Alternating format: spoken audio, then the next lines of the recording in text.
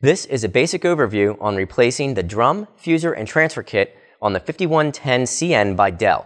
The first thing you want to do is turn off the power on the bottom right-hand side, and then press the circular button on the top right corner to access the fuser assembly. To remove the fuser assembly, you want to lift these two gray tabs up. They'll stop at about a 45-degree angle.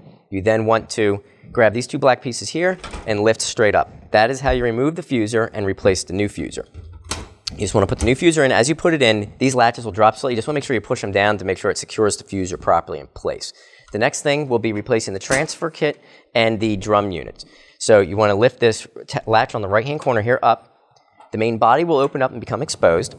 You then want to pinch these two blue tabs right here in from both sides like this. This piece will swing forward and lift out. The new piece will go in a reverse process. You're just going to slide it in and then sling and push it back until it clicks into place. To get access to the drum unit assembly, you need to push this blue tab here. This lid will open. You can see the blue handle here.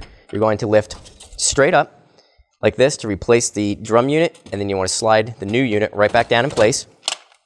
And reversal is just closing all the lids, and you've replaced the fuser, the drum unit, and the transfer kit on the Dell 5110.